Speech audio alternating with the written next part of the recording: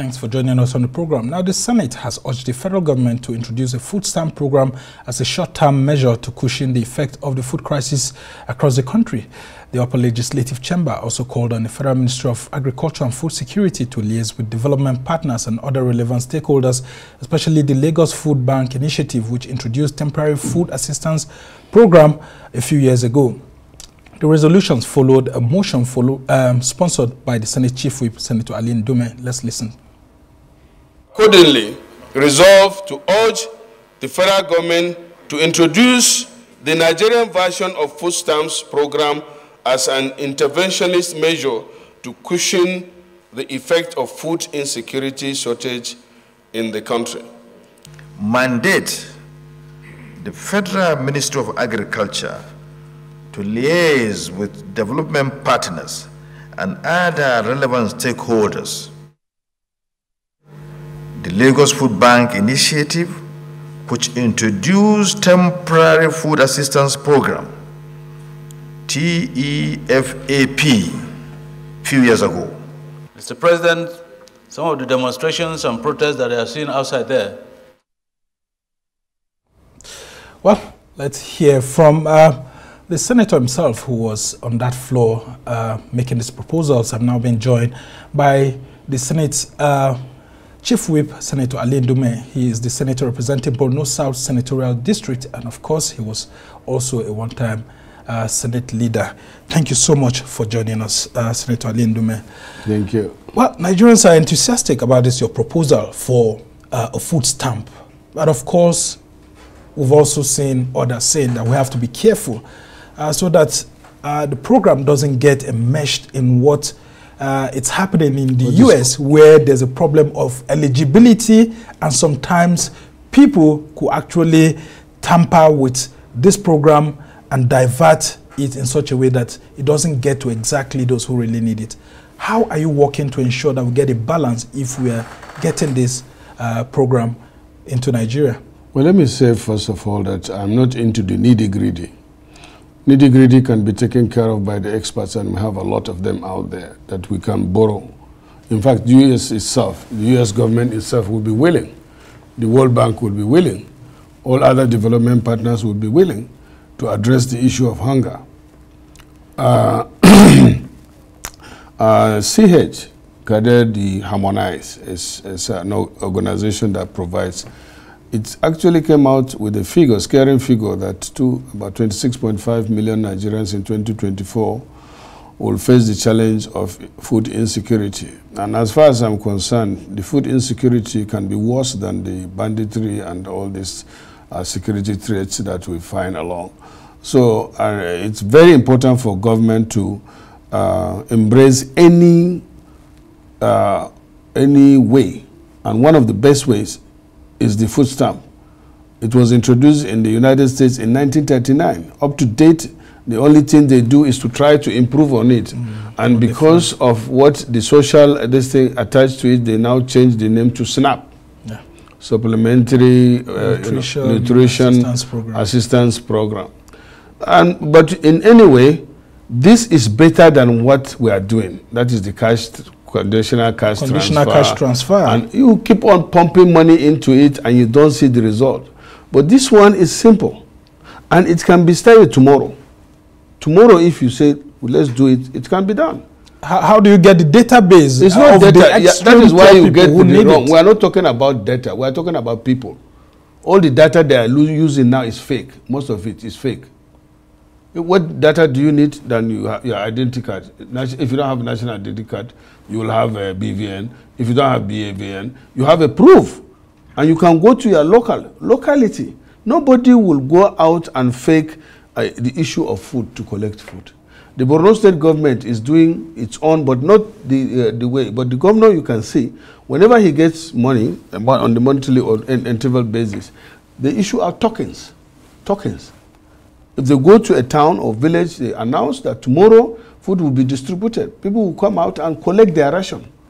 I think the day before yesterday they did the same thing. So when you get the token, 10,000 go to where you will now submit the token and collect food. Collect food. So now, if the government gives you the token for a valued amount, then you go to the market designated places where food stamp can be accepted. It's just like where you use credit card or where you use POS, whether you use this thing, they will write it there that so is acceptable. You go there, collect either as a cup of gari, a cup of rice, and then you issue out. Instead of paying with money, that is the most effective way. I'm not saying that the conditional cash transfer should be completely abandoned. All right. But if you introduce food stamp, you will see it. You will see the result immediately. So they should go hand in glove? Yes, hand in glove. But that of the food stamp is not the issue of, of course, there will be people that will cut corners, steal some part of it, but not as simple as stealing money. Now, when they say you are doing data, when you see data, you will see somebody's name. They will put foul name. If you get, you say Kaza. If you say Kaza to Englishman, he will think it's a name. But Kaza is actually foul. And then you will transfer money to foul account. That is what they do. But if you say Kaza, in terms of food stamp, that Kaza must go and collect food. All right, so there has to be a physical presence by the person. But of course, you will know that there are instances in this country where there are hard-to-reach communities and there are very poor people there who are not known to government organizations that much. How do you intend to see community leaders also being integrated into this so that there will be a direct relationship? Well, where there is will, these things are easy and doable. It may not be foolproof, fraud-proof, but it's doable. Let me give you an example. Recently, the federal government assisted us, the politicians, or let's say legislators. For me, for example, the senators, 200 million for palliative. And because of my relationship with people, I've been able to procure over 30,000 bags of maize and rice. As I'm speaking to you now, every polling unit, I have 1,708 polling units in my senatorial districts, 9 local government. There is nowhere that this food did not reach. 10 bags per polling unit. You understand? Our security agents in the bureau, civil servants, mechanics, and we did the template.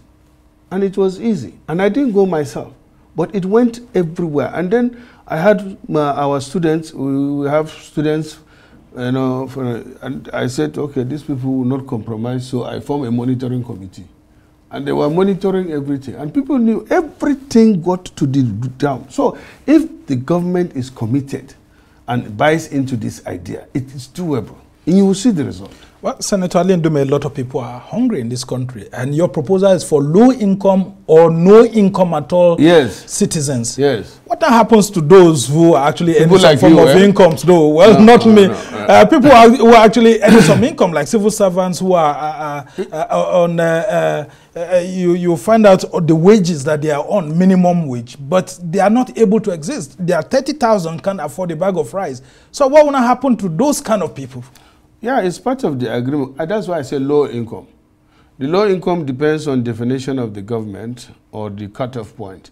Maybe I was thinking that anybody that is below level 7 should be a beneficiary. Okay. And what you give to a level 7 officer in terms of food stamp should be less than what you give to level 6, level 5, and level 3, level 4, in that manner. And for non-income, as I told you, these people, you can reach out to them easily. Even if you say you can buy food and directly and distribute it to them, like the way Borno State government is doing. Or you can line them, you can give them food stamp and tell them, ask them to go there, use that food stamp to collect food in that area. Well, for example. In the US, they go to supermarkets, actually. Yes, they go to supermarkets, you present it, and then they do it. And it's working. It has been working from 1939 to date is how many years? It's a long. As I said, you can't. Close to a century, actually. Yeah, when I was in the US, there was this case of Nigerians that, we Nigerians, how we do. They will go and collect a food stamp and then go around again. There is another Nigerian that buys the food stamp. Interesting.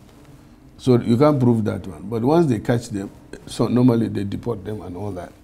So in Nigeria, you will have ACs. But I still believe that this is, if introduced, is going to be better than this conditional cash transfer. Yeah, but people have to be You captured. can see. No, it's if not. they are not captured, they could go back and take it over and over again. How do you prevent one person from collecting the food stamp ticket over and over? Let me tell you, when you go and do election in those days, even, it's simple way because INEC doesn't want you to do multiple voting. Once you collect, they put this thing in ink. Unless you want to cut just your finger, it will be there.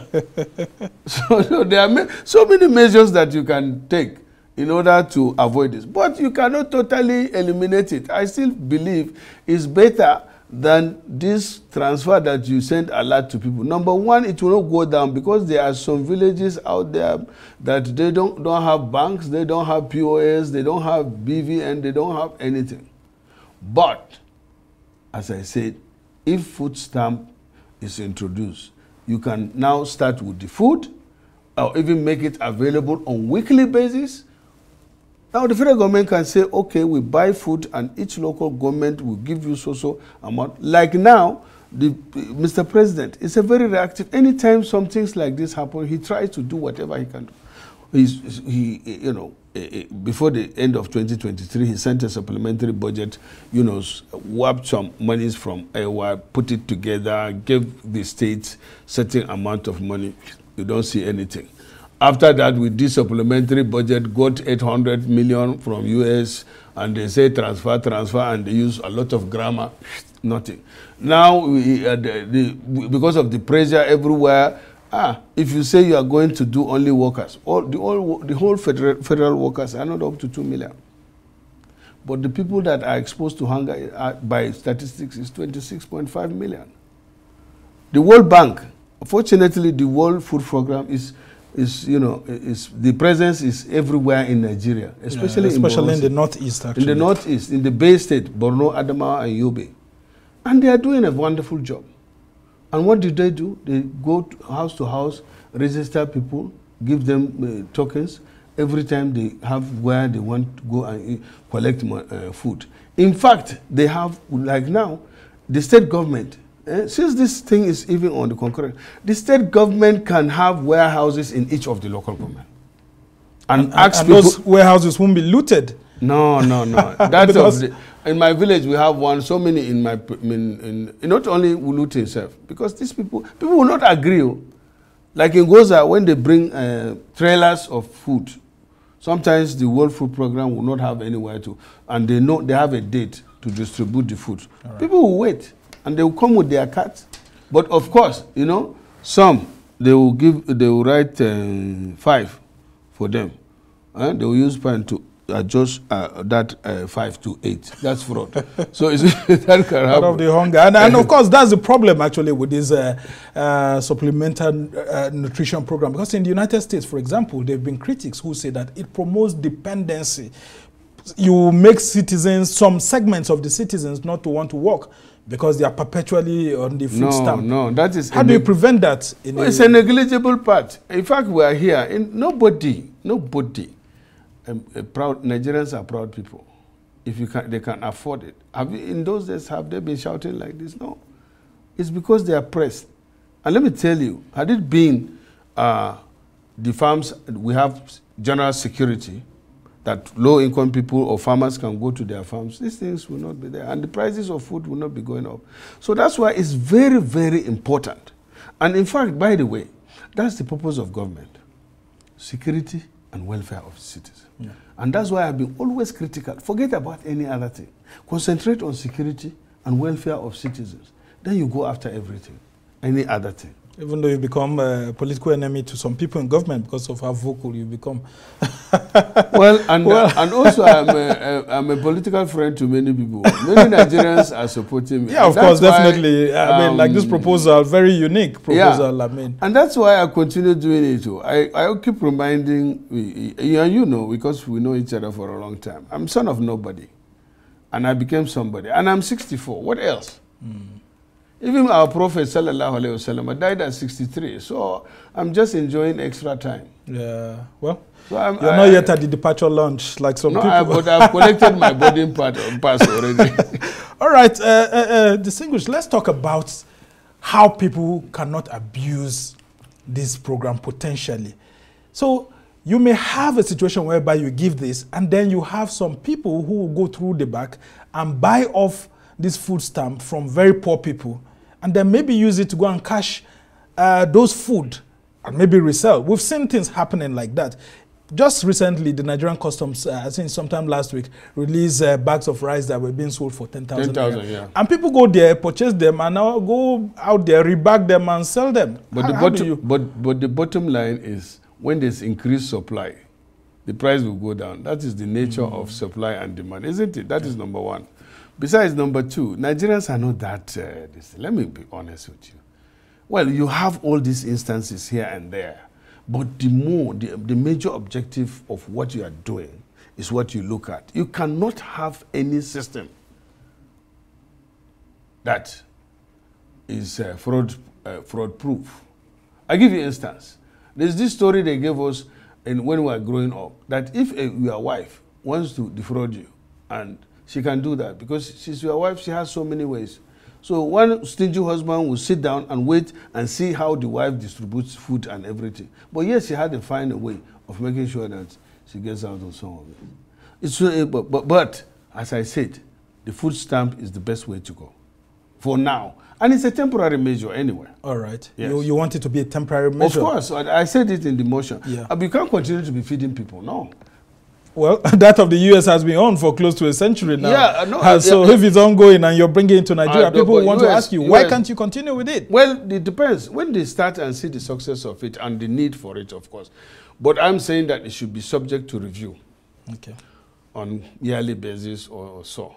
And the challenge I have with this is that our federal institutions, sometimes I just keep wondering what they do if they don't do enough research. If this is working in Borno State through the World Food Program, and you've seen it being successful, how come the federal institutions don't replicate this, especially for hard-to-reach communities who really need this food? Well, one of the most unfortunate things about the current government, which now the president or the era of President Ndume is trying to reverse, is that the government has gone so bad in Nigeria. The political, the judiciary, the executive, these are mainly aspects. The corruption has eaten so deep in our system where people think only about themselves. They don't care about what happens in the neighborhood, majority. So when you have government that is so personalized and privatized, and corruption is the order of the day, and you see people that are corrupt being, hailed or even celebrated by their even community, then you expect this kind of a thing. This is what is happening. Unless this issue of corruption is actually taken up head on, we are not getting anywhere. I have been advocating personally that the Unexplained Wealth Act should be passed, or the president should sign on to Unexplained Wealth order, executive order. That's if your colleagues don't want to pass it. No, it's not my colleagues now. You want to set me against my colleagues? Not really. All right, so talk to us. We have to fight corruption. If we fight corruption effectively, this thing will go. Do you know why dollar went up? They are beating around the bush, going to places, arresting people. No. It's because the allocation, anytime there is FAC allocation, go and write it down. Dollar will go up. Because people will buy that dollar at any rate. So why don't you look at the problem holistically, realistically, and look at the source? Why is this dollar going up? So many people, including few of us. For me, I don't have visa to anywhere now. So dollar is not a big deal to me. Are you afraid of a revolution due to the hunger and anger in the land? No, I told you I don't have visa. I believe in Nigeria. I don't have visa to anywhere. Even Saudi Arabia, I'm going soon. I will have to apply for visa through the judiciary and go. So I'm a Nigerian. I'm concerned. Why would I run to? But some have dual citizenship or even citizenship of 3 countries. So what they are concerned is to amass more dollars. So in case the country collapses, they will get their way out. All right. Senator Ndume, I'm surprised why you actually introduced this through emotion and not a bill. I mean, emotion is just advisory. No. Yeah, it is advisory. I'll follow the executive can choose to accept or not accept it. Why not a bill? I will follow it with a bill. Bill takes time. I'll follow it up with a bill. I'm doing studies to see. First of all, I want to find out, I'm doing it now, whether the American government introduced food stamp through a bill or was it by executive action? By executive action. That's one. So if it is through a bill, I would want to get a bill from, get it and go through it and modify it to the Nigerian model. I'm still trying to trace out the individual because that of the Lagos Food Bank was an initiative of an individual, somebody called Bolode or something. I want to look for the guy and get some ideas. And some experts have started contacting me already. So if it comes to bill, I will do it. But I believe that the government will act because this government is responsive. Okay, so as we try to round off this conversation, Senator Ndume, talk to me about other efforts by the legislature to actually support the executive on all the social intervention programs, because that's one of the strongest parts of the APC and its manifesto since 2015 when they came into power.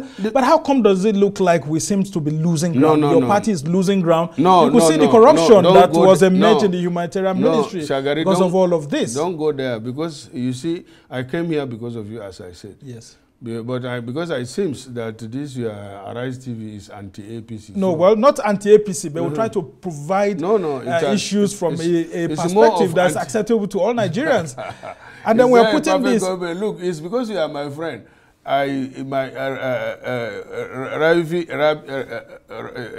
Rufai. Oh, okay. My colleague in Lagos. Your colleague in Lagos and my senior brother Ruben Abati. Ruben. All are my friends, but I know they are anti-APC.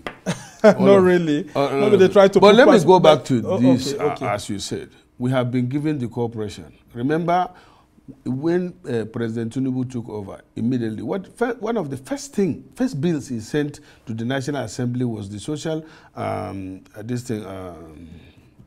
what do you call it? Social investment program initiative. Program initiative to amend the bill because he has seen the defects. It was introduced by Shagar. I had a personal bill to that, social investment program bill. Yeah, I know you've been very passionate about poor very people, passionate. Right from so we give all the cooperation. Anything that has to do with social investment, we react immediately. Unfortunately, an incident happened, the Beta incident. That now forced Mr. President to suspend her, set up an investigation. EFCC are working on it. And as you know, to investigate something is very difficult, and it's not something that you can do within 2 hours. Or if it is something that you took something and you swallow it, then you can do X-ray to see where the thing is in your stomach. But this one investigation it will take a long time. And the Nigerian system, the EFCC, everybody is handicapped, and our law is defective. I totally support that in case of accusation of amassment of illegal wealth, the burden of proof should be on me if I'm the accused. If I have certain suspected assets or money, I should prove where I get it. Otherwise, I lose it. That would have been better. But if you say I must prove that somebody has stolen, then that will take forever. All right, so just before I let you go, Senator Ndume, there have been talks here and there among Nigerians that maybe the suspension of the social investment program due to the investigation you talked about could have also necessitated this outcry of hunger in the land. Could it be that the social investment program was working at some certain level, and now that it was suspended, several people are crying out there there's so much hunger because the very poor of the poor, the poorest of the poor, are unable to even get those little things they used to get before? Let me say that it is more of inflationary, hyperinflation that happened. Price of products, have gone up. But if you go to our markets, you still find gari, you find rice, you find, basic foodstuff. But the price is high. Why is it high? It's because most of our people in the top-mode class, they exploit the system. After harvest, we didn't have drought. We didn't have so much flood. We had a bumper harvest. So all these people go and buy off all this and stock it up in their stores, waiting for the price to go up. And that will go up. Coupled with the fact that, as I said, the price of basic necessities is tied to dollar.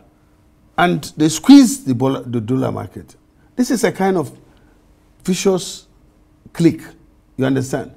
And it's business. Well, when you say it's a clique, who are those members of the clique? Most of the Arise people.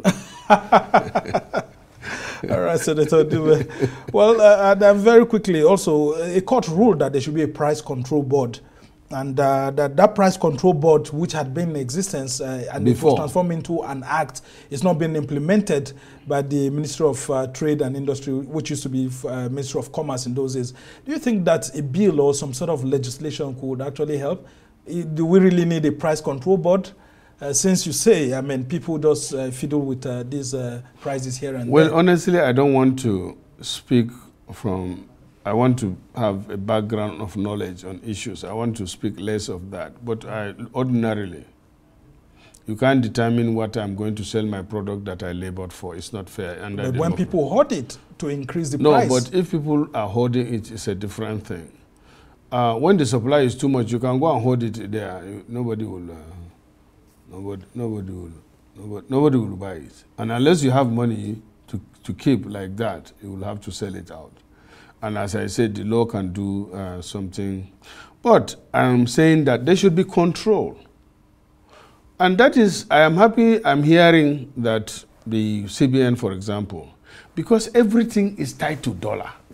Yeah, 90% of what we take, but the elites. But Gari is not imported. Beans is not imported. The rice, we have it even locally. The foreign rice and the local rice compete in the market. The price of this thing is there. All right. Pounded yam is not imported. So why are you tying the price of yam, gari, guinea corn, millet, this is sorghum, to dollar?